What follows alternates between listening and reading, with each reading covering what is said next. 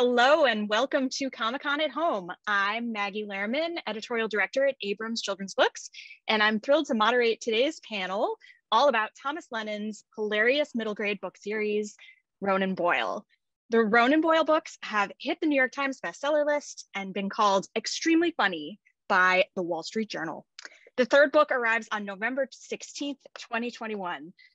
Today, we will be chatting with Tom about all things Ronan Boyle, and we will also have John Hendrix, who illustrated these books, and the director of the forthcoming DreamWorks animation film based on the books, Fergal Reilly. So I'm going to start by introducing Thomas Lennon, a writer, comedian, and actor who has worked on a number of things you probably love, including Reno 911 and Night at the Museum.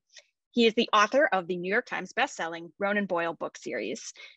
Tom lives in Los Angeles with his wife, the actress Jenny Robertson, and their son, Oliver. Hi, Tom. Hi, Maggie. This is so exciting. One of the great things about Comic-Con being at home Yes. Right now is, because if we were doing this in San Diego at the Gas Lamp, first of all, we'd each lose a fortune in Artist Alley at Comic-Con, where they usually, here's what happens. You go down comic Artist Alley, and everybody wants to say hello, and then you have to buy all of their art. That sounds fun. Yeah. Some of it's amazing. Some of it is sort of like slightly erotic unicorn stuff that I'm never quite that into, but I buy it anyway. And then you're in the Gas Lamp, and then you go to some weird San Diego restaurant. So basically, we're saving a small fortune by doing this. All right. Because we'd be in a pedicab. I know you. The last time we went to a book festival, we're on Zap scooter bikes, zapping around. Yeah, that was really fun. I own a scooter now. We're getting off topic. Okay. I want to talk about Ronan Boyle, which is the book series that you wrote. And I'd love to hear what your 3-sentence pitch for the entire series is.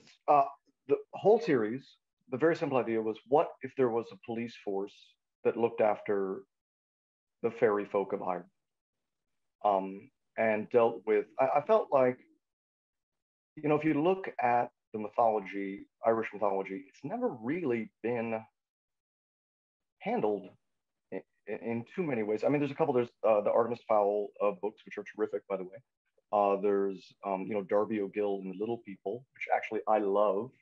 Not everybody does, but a very sort of Brigadoon version of leprechauns. But I never grew up thinking of leprechauns as like the Lucky Charms box.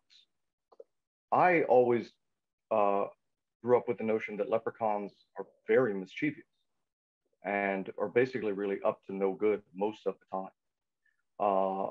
Which to me, so then I thought, the more I thought about it, what I wanted to do was take something so mythical and fantastical and apply very boring bureaucratic aspects to it.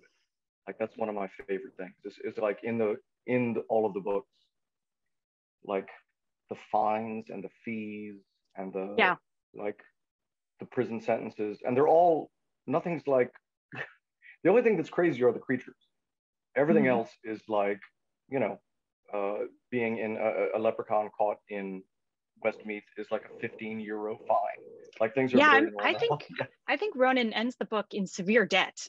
He ends his book. I don't even want to go into where he is at in book 3, but because he has to buy most of his own supplies, I'm not really sure where that came from, but I really do enjoy that he ends up being charged. By the way, that carries over into the films. You get charged for every single thing. If you get a new shillelagh, which I see that you're showing off your shillelagh back there, you get charged for that. That, by the way, I think this is a great moment to address this. So what Maggie's holding right here, that is a real shillelagh or shillelagh made in the town of Shillelagh, or Shillelagh, really, in Ireland. Did yours say Maggie Go Bra? It does. It says Maggie Go Bra. Maggie Go Bra, which just means, if you ever see Aaron Go Bra, that always means, for Go Bra means forever. So that just means Maggie forever. And it's heavy. It is the entire reason that the book series started. Was I was looking at one of those and thinking, what if that was really, what if you had a job where you had to carry that? And the only thing it's perfect for would be whacking a leprechaun right on the top of the head as hard as you can. but it doesn't really matter because you can't kill leprechauns and they live for thousands of years. So, but And anyway, their yeah. names, I feel like they have. That's one of the wonderful things about the book is the leprechauns' exalted names. I think when you bought the book, Maggie, you bought it because of that reason for the most part. Because I came into Abrams and you had given, so leprechauns have names like Eileen, whose eyes sparkle like 1,000 emeralds in the sun. Or Log McDougal's parents, who I believe Log's mom is named. Her legs go on for days, and they're never really true. And like Wee Glen with the world's most gorgeous ears, but leprechauns just love to have. They hate human names because they're so boring. I don't know if it's because my name is Tom that that all the leprechauns have amazing names in the book. But when I first went into the Abrams offices, Maggie, you had done everybody's name tags as if they were a leprechaun name, and I was like, this is the home for these books. This was I loved doing it, and actually I was just ducking away because I was looking for, I still have do you still have them? My little placard. It's somewhere, I can't find it right now, Maggie, but yeah, it's Maggie whose pen runs red with blood. Oh, very good, very good. Yeah, so you know, I had sort of a notion of the book, and I'm trying to remember what I gave you to read that first time. But it was basically about, not that much happened in the very first version of the book. It was like Ronan could fit down into a scary little part of the castle where there's a changeling, which is when a leprechaun swipes a human baby for like a little ugly monster or a leprechaun, or sometimes a log. It's called a changeling. So Ronan has to go down a castle. And then really, there's like a sort of a heist was in the first draft of the book. And then he sort of did a fair amount of training. And there were certain things you had to learn to work for the special unit Garda, like weaponized poetry, shillelagh combat, and training, obviously. Well, I can tell you what I remember when I first got it was that it was, first of all, hilarious. I mean, all of the details were so funny. And then it was just this fully realized world of leprechauns and bureaucracy, and a kid who, although actually when I first got it, he wasn't as much of a kid as he is in the books. It is such an interesting detail because everybody has an age that they sort of want him to be. So in the book version, he was sort of like a 19-year-old kid in the original draft. And then we aged him down a little bit, which I think was a good idea for the books. And now in the movies, you'll find he's a tiny bit older again too, which some of it makes sense. I think I've told you this, a lot of Ronan stuff, which comes up in all of the books, is sort of about his mentorship with Siobhan de Valera. And, you know, written certainly from like, based on my own experience of being like an awkward teenager with allergies. Everything about Ronan, it's a great writing trick, by the way. When in doubt, say something embarrassing and weird about yourself as if it's the character, and then you're just done. But all the weird, horrible feelings that he has and the social anxiety, the allergies, it's so easy.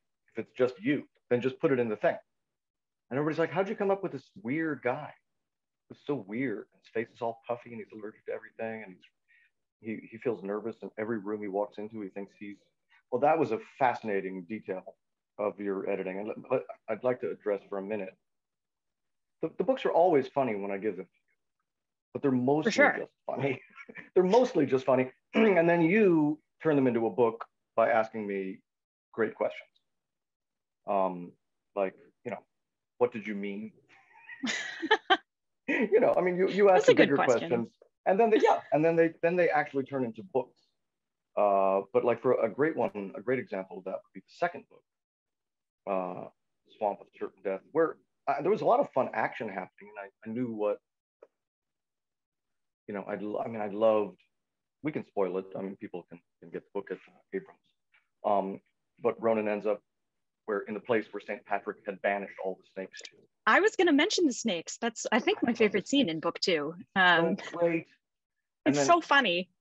I forgot that the way that Ronan, I was really proud of the way that Ronan gets out of that situation. He's like, well, what did St. Patrick do? Get rid of the snakes. And he preached the good news of Jesus at them. And it turns out that the snakes just it's just a big eye roll for them. It doesn't, they can't relate, so it just bums them out, and they move along. But what I didn't have for book 2 was like the theme. Like, what was the theme of the book? And that's when you brought up the idea of imposter syndrome, which was something I was totally not aware of as a thing, and then realized, oh, I have it completely. And then again, once again, we've given the character one of my strange disorders to flesh out the books. And it really made that book to me make like so much sense, the feeling of, and I think that comes up a bit into the Strangeplace, the feeling of like, am I allowed to be here? You know, right. Like, why? Well, I think why by the time you get to the 3rd book too, he's feeling more confident, which is really satisfying after being with him for so long. I know. When I got to the end of the 3rd book, which the problem is you granted me many delays, so then I just think about things, and I just kept thinking, mulling. And then the last time you were like, no, you can't delay it anymore, which was amazing, because that's, by the way, that's what writers, if you're a writer, you can't. If someone gives you a stay of execution, it's the worst, because then you'll just keep puttering and pondering, like pointing a quill on your lip, fluffing around. But then I got to the actual end of book 3, and I don't know what happened. I had like, my family will attest to it. Everyone, the neighborhood was concerned, because I came out of like the room that I write in, back of our house. I just started, I was like uncontrollably sobbing, kind of like shaking and stuff. It was just like this weird, it was a very upbeat, nervous breakdown. I had a sort of an upbeat, nervous breakdown on the last book, and I think it was because it was also I think you delivered it in March of 2021, which means you'd had a year, Yeah. We all had. It was a crazy year, that too. Yeah. But then it was also like trying to sort of like figure out like, what is Ronan's last, like if this is the last time we see Ronan, I don't know what it is, but in the books, like what's, the thing. And I think it becomes really a book about liking yourself at the very end, like that. It's really, I think the last book is really, that's almost the only real thing it's about, sort of his, yeah, the endless questioning. And it's fun because who I believe I described you as the world's greatest book editor in at least a couple of the acknowledgments. But I mean, there really is no books without you. It's really not. I mean, because like, I mean, that's the, I lost my train of thought, but because you just find, exactly because, I know what it was, which is because of Ronan's self-doubt and his tangents and all the books, you've actually had to, I think, cut some of his internal monologues by like half, because I think there's one point, like he talks about, he's not sure if he's in love with Captain De Valera or not. And I think there was like almost like a 2.5, 3-page thing that he goes through in his head. At one point, you very wisely were like, I think that's a lot of just like him. Yeah. But you always know, you were also so right about something in book 3 that I don't want to spoil it. But the weaponized, there was a great little thing. Maybe we'll do it if we do a different book.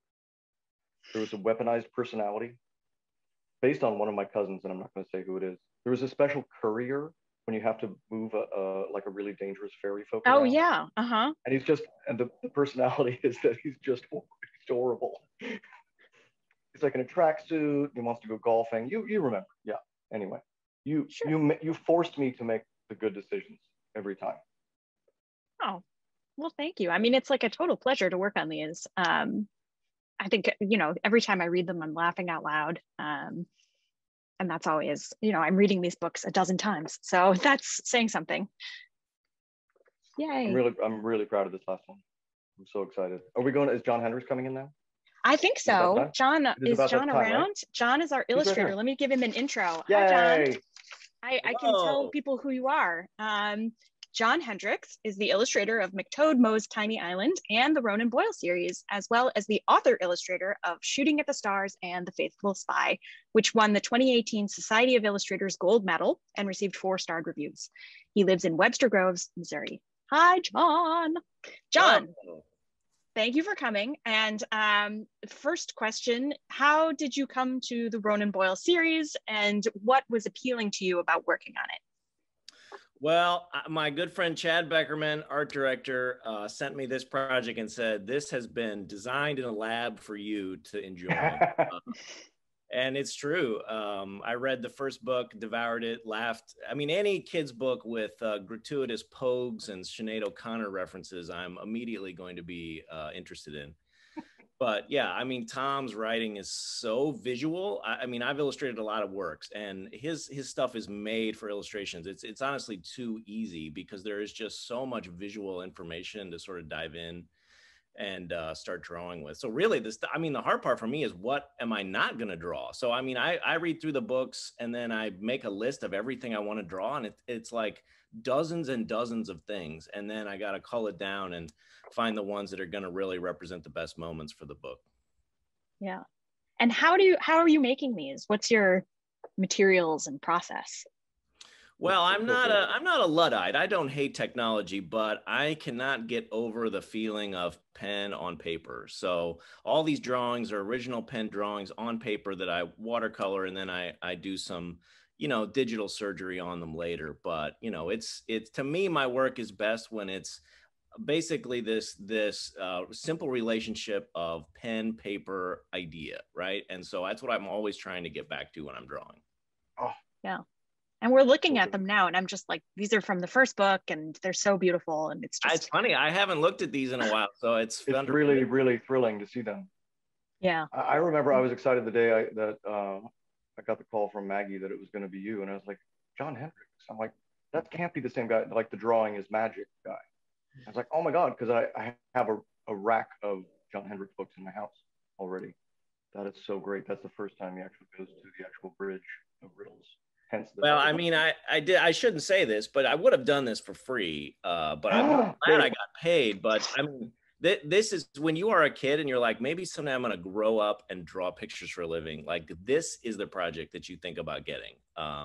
To me, this is like what illustrators were born to do, like an amazing story that you get to do. It's like old fashioned and pure. Like, you do the cover, you do chapter spots, you do these full page things, like fleshing out a visual story for young people that is an imaginative world like this. It's like, this is why you're made to draw stuff to me. So it's been a pleasure the whole time. I was sad, you know, Tom, I was like you, when I got to the end of the last illustration, which I just finished before I left on a vacation last week, I was sad. I was like, that. Do we get to see some of those? Yeah, I think some of the, because I've seen all of the Into the Strangeplace drawings, and they're, oh my God, that's Wolf do. So that's where the Wolfhounds live. One of my favorite. I mean, I love all your stuff here. But yeah, that was really fun. It's like a Wolfhound hotel, but it's like built into the side of a. Yeah, it's great. The only nice part of the special unit headquarters. Yeah. Super I got to draw some of the, you know, special unit headquarters in the new book too, which was fun. I love that setting, the Collins house, the you know, it's so evocative of what I've never been to Ireland, but it's truly like, that's one of the fun things about drawing is you get to visit places in your imagination, and so just dwelling in that place was great. So John, how do you feel like, because you also write and illustrate your own books. So what's the kind of mental difference between illustrating someone else's work and illustrating your own? Yeah, you know, I bet it's probably similar to Tom when he's, you know, acting in something that has been written for him versus, you know, when he's writing it himself. It's like, it's fun when you do it yourself because you can control the content and the voice and everything. But there's also something really exciting about being forced into a particular narrative or a story that you did not make, you know, and that has a challenge that I think illustrators have to like embrace. Yeah. The Ucky Evil. That was Yes, right. the steamboat called the Ucky Evil in book 2, which at one point must have been called the Lucky Devil, but look at that drawing. Oh, Equasos. I don't know if we've talked about it. A lot of people ask me, if Aquasos was based on my relationship working with Matthew Perry, which was interesting. And the answer was no, it wasn't. Oh, come on. No, it wasn't. It was actually, and I'll say this, I can openly say this, I haven't talked about it very much, but in my mind, when I do Aquasos, it's pretty much Morrissey. Yeah. So, but this is a great run. This is when, again, Maggie Lehrman teaches me a lot about writing books. But if you remember in book 2, Ronan becomes the much put upon sidekick of a unicorn who's got a very popular show. Yeah, he's like a Vegas act. He's a Vegas act. There's a big buffet called the Buffet of Miracles. Right. Well, and he's a little chunky. That was what was fun about drawing him. Like, how do you draw like a slightly chunky unicorn? You know, I believe he does 16 shows a day, right? Yes. Yeah. But he's drinking the entire time. Right. I think is the other important part. And the shows get slightly better. I think it's like his first 12 shows are not great. Right. And then like there's a weird dip and then they get better and better and better. But there's a weird thing. So in that show, Ronan gets set on fire. He falls through trapdoors. Basically, unicorns just hate leprechauns. So he's got a gig pretending to be a leprechaun. But it's the first time he feels really, really useful. Like that he's great at something. Is like being set on fire a couple times a day and like getting kicked into holes. Yeah, it was such a funny, like unexpected reaction to the whole scenario. It just really, instead of just having Ronan be tortured constantly, which is kind of what happens in the books, in this one case, the torture is something that gives him a real sense of purpose. First time he feels really, really great. He's got that it quality, you know? I mean, it's amazing to me, John and Maggie just look, oh my God, that's under the stage. He's about to be rescued by Log. And that's actually, is that Ree or Lily in this part of the book? That's Lily, yeah. Or that's Lily. That's Ree, actually. There's 2 giant wolf ones in the book. Yeah, one's Lily and one's Ree. They're there. Look at the detail of this. Now we're under the stage. There's Aquasos doing his show up above. There's the trapdoor down below, and then the sewers that run out of the resort town. So good. And Log's got of course, these are great details here in John's drawing. And so much of like the fun of illustration is like as a practice, illustration should not just be merely like a caption for the text, right? So you have to have the illustration doing something fundamentally different than the text in order to get this kind of third thing that's created between both text and image. It is neither text and image, and that's the story living in your mind. And so a lot of that just comes from, you know, point of view and how can I show this image in a way that unfolds something different than what was explained in the text. So a lot of my early work is just in the book is just visualizing, like, I definitely know I want Gary, you know, going up the wall, but this is you see it. Yeah. Such an amazing rendition of Gary, the Scottish werewolf. His superpower, the most stunning thing about him is not that he's a werewolf. It's his ferocious Scottishness. Yes. It's my favorite thing. It's like at one point Ronan realizes he's got a ferocious werewolf who's now a pretty good friend, but the werewolf aspect is just like a small part of his personality. It's not really what makes him so unstoppable. And that's the wall that complains when you climb up it. Oh my gosh. Yeah, the whinge wall. Yeah. I mean, that's one thing that's so fun about your writing, Tom, to draw to is just the visual gags. Like it's like set pieces. Like I feel like you're writing for someone to make sets of these things, and so it's like it's truly a like whinge wall. Like let me draw that, please. Yeah, Tom, are you surprised by these illustrations when they come in? Every time I always think, oh, and now we're into this. By the way, this is Ronan Boyle, Into the Strangeplace.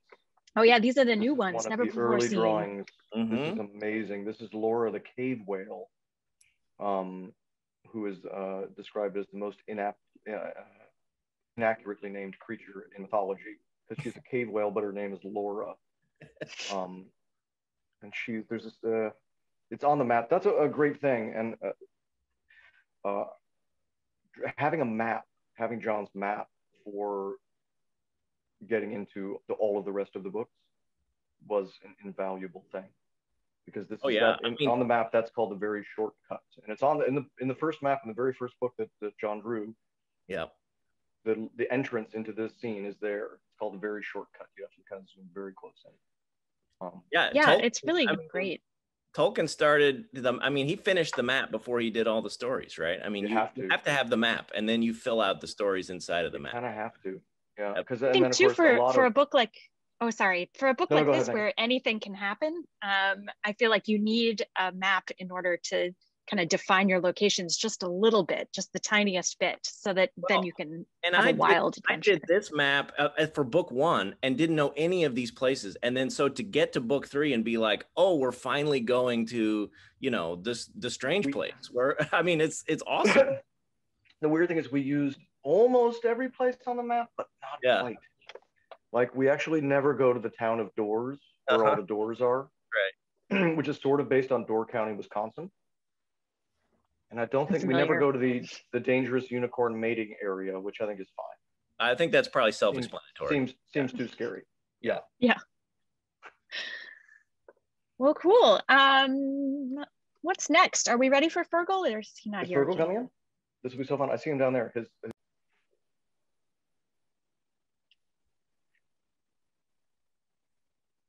All right. So I think it is time for us to bring in Fergal Reilly, who is the director of the Ronan Boyle and the Bridge of Riddles film. So Fergal Reilly is an Irish film director, storyboard artist, voice actor, and animator, best known for directing the animated film The Angry Birds movie. He is the director of the forthcoming movie, as I mentioned, from DreamWorks Animation, based on Tom's book series. Hello, Fergal. Good morning, everybody. How are you? Hi, Tom. Hi, Fergal. We are great, and thank you for... Maggie, John. Hey. Hey, Maggie. Now we all know each John. other. Lovely to meet you. Nice to meet you. I am so curious. I'm on the book side. I don't get to interact with the film side very much, so I'm very curious how this all came about and how you came on board for the movie. And Tom, if you want to chime in there too and tell us the story. Well, I'd actually love to hear, because I'd been writing drafts of the movie for a while, which is tough because I didn't have Maggie Lehrman to sort me out. And so I think, you know, I'd written a draft of Ronan Boyle and the Bridge of Riddles that had like 12 songs in it, all of which were completely pointless and insane. I think Fergal probably got to see that draft. And then Fergal, why don't you take it from your point of view when you got the script and you said, this is a mess, what's happening? Well, no, I mean, you know, I'd sort of gone in to see DreamWorks about a different project, and their executives there, Chris Kuzer, he was like, he held up this book with John's wonderful illustration, and he said, this is a book you might be interested in because you were born in Ireland, and I know that you love Irish mythology. And I was like, well, I'm very interested in this book. So I read the book first, and was completely sort of enchanted by the world that Tom had created.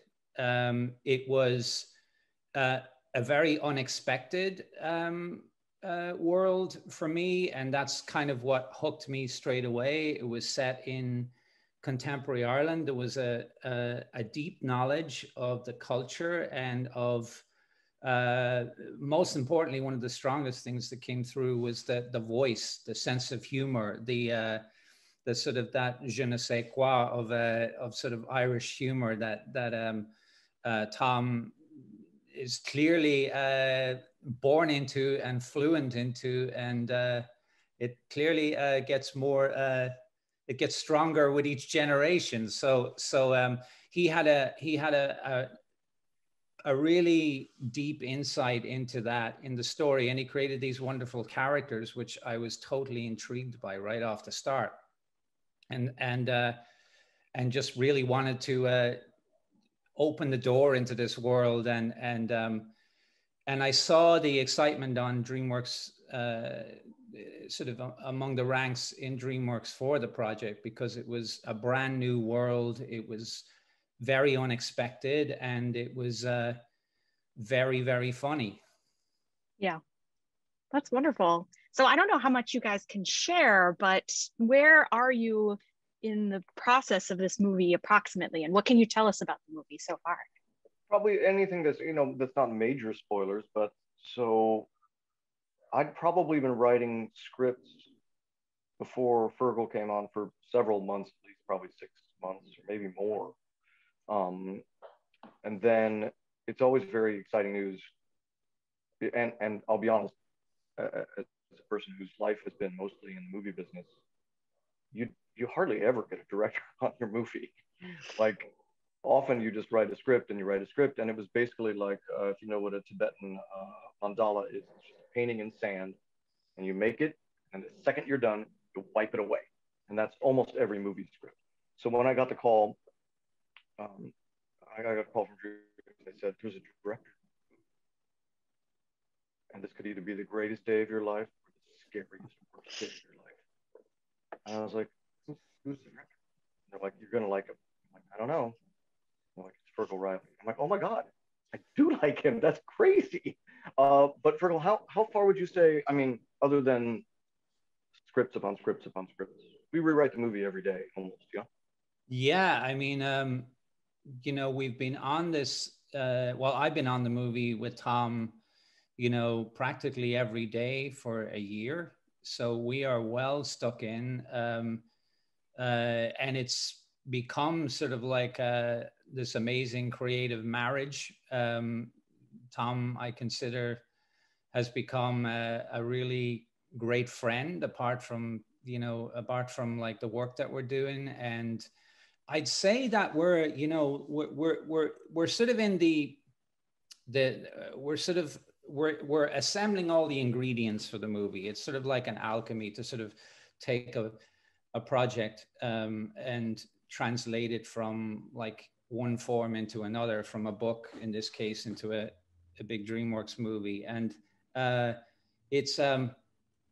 it's been super fun every single day. And there's an energy that we've generated, because I think every day you're sort of advocating for your baby, I mean, we're well into the script process, as Tom can tell you. We're many drafts in, actually, and we have a small crew of handpicked visual alchemists and storytellers and visual development artists that are sort of helping me create the world of the movie. And it's very exciting at this point, because we're sort of at the point where people see the amazing potential of the characters in the world. And what's amazing is, and this never happens, but I have the original creator of this entire universe. I have him like basically usually with me every single day. I mean, Tom, what Fergal's trying to say is, usually the writer gets fired immediately. In any normal movie at this point in the process, I would have been fired 3 times. But luckily, Fergal's got me every day, which is exciting. Well, one thing that's fun that I think is going to surprise people, correct me if I'm wrong, Fergal, is how much of the book, especially book 1, is in the movie. Like, I guess it often doesn't happen. Yeah. That's a big question from my end too, is like, what are the changes, and I know that it has to adapt, it has to be its own thing and live on its own, but I'm wondering how you approached kind of what to keep and what to cut and all of that. Well, I mean, that's the great thing about having the creator. I mean, Tom writing the screenplay. And I mean, the thing is, he's been a bit modest, because, as everyone knows, Tom is one of the world's best comedy screenwriters. And that is just a gift, and it never happens that you get a creator of one work who also knows how to. There's a handful of people in the world who can do that, and maybe not even do it as well, because I mean, because of the experience that Tom has as a very practiced screenwriter. But I'm trying to imagine what this would be like doing it on my own without Tom's input as the creator, and it would be a very different process, especially at a big in a big development department at a studio like DreamWorks or Disney or Pixar, you know, because the process to birth a movie takes a while, and it goes through sort of you know, it goes through many changes as you sort of adapt it from one form into the other. And I mean, one of the biggest things is the book. The book is a densely packed tale, and the movie is 90 minutes, you know, so we have to make selections. That said, though, Yeah. I think, well, one thing that's fun is what you'll see without any spoilers, because there's some fun, cool new things. But currently in the Bridge of Riddles, and it seems like it's shaping up the picture, there's Ronan, there's Siobhan de Valera, there's Lily, there's Dooley, there's the relationship with his parents, there's Colin's house, there's the Bridge of Riddles, there's the Pickle Bar. Without giving spoilers, these are not spoilers; they're in the book. It's all in the book. You could have bought the book. Bottom, there's still buy the book, but there's a lot of great stuff has remained, which is also amazing, because I think so frequently you'll go see a film, and you'll be like, what? Wait, what? What happened to the thing? There was a thing that we were doing, and now it's like this is just a movie that could literally be anything. And the answer is because the system sometimes gets wonky. But I think because there's a level, I think, of It's also because you're a cinematic storyteller, even when you write the books, and so that translation. Tom understands on an innate level the concepts that he writes in his books are much easier. It's a much easier translation because they're inherently cinematic in the first place. So the way he thinks about character, and the way he thinks about conflict, and the way he thinks about the fun or the funniness of a situation is it's almost like when you put it through our process, you distill it down, and it becomes, you know, it becomes cinematically funny, and it becomes cinematic in you know, in every sort of facet of the world. And so I mean, there's tons from the original book, and we've mostly focused on the original book and on the main relationship between Siobhan and Ronan. That's great. That's the I love to hear it. Yeah, it's so interesting to me because, you know, Tom, you and I, the book just lives between us for a long time, and then John comes in, and then it's me, you, and John. And that's it basically. And then we publish it. You know, we have people checking the grammar and the commas, and a beautiful designer and other people, but it as a content, it's really the three of us for a while. And I feel like in a movie, you're just dealing with such a different scale of humanity involved. You know, you've got, you need so many more resources to make a movie. We do, but I think it's nice that we've got two people on the movie that have a fanatical sort of, I think we both feel like a sort of a cultural significance to, like, you know, we get one chance at the big Irish mythology movie.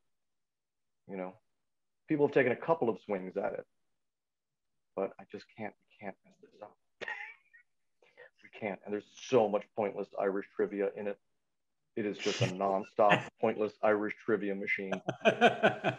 Well, I mean, the thing is, I mean, what was really striking when I read the book first, and then the subsequent drafts, was that it is a deep, beautiful love letter to Ireland, and that is a very strong draw for me, because I mean, Tom was inspired by the stories that his grandmother told him, and Irish grandmothers, I'm telling you, they know how to tell a good story. My own grandmother was the same way, and I'd written some of her stories down, and there was an instant when I read Bridge of Riddles, there was this sort of like thing that was just seeping in its bones, in the bones of the book, that was just this love for Ireland and this this extraordinary attempt to sort of reach through to the reader and communicate an idea of Ireland that everybody has in their mind, but also there's that line that you find when you just step off the plane and go into the country, as Tom will tell you, where there's a sense that the place just is layered with mystery and different past that, you know, is kind of, you know, just very deep and mysterious. And yet everybody's really funny. I can't explain it. Yeah, I was gonna. It's like it does have this respect for the land and love for Ireland, but it's very irreverent too. You know, it's not taking anything couldn't really too be seriously. Exactly. Yeah, it couldn't really be an Irish book if it didn't. Yeah, and we love have a sense of humor about itself. We are sort of an irreverent little race, and the culture likes to make fun of itself, and sort of there's something about the humor of Ireland that it always turns first on itself and looks at itself and magnifies all the flaws and all the sort of their normality and the banality of like just trying to be a person in this world and trying to just sort of get on with it, you know, and Tom's humor is very much drawn from that sort of thing, that there's sort of the flaws of existence, you know, trying to just get through the world and when you deal with when you encounter a problem, sometimes it's just so ridiculous that you just have to laugh at it, and you just kind of have to laugh at yourself in order to survive the obstacle, you know, and